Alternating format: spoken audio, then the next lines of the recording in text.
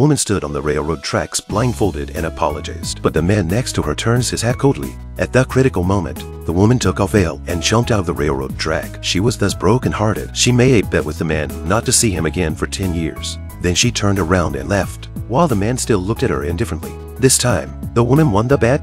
The 10 long years are finally over. Julien meets Sophie despite his wife's resistance. The game continues again. Sophie deliberately made a mess of the house and called the police. They laughed at the mess, as if the 10-year gap had never existed. When the police arrived, Julien fled in a panic. The thrill had returned after 10 years. He was so excited that he didn't see the road clearly and crashed into a truck that was blocking the road. Sophie went to the hospital, accompanied by her husband. Sophie was devastated by the sight of the injured, whose faces were blurred. Suddenly, as if by telepathy, they met each other. At that moment, nothing seemed to matter, even though 10 years of life have made them no longer separate individuals. At the end of the movie,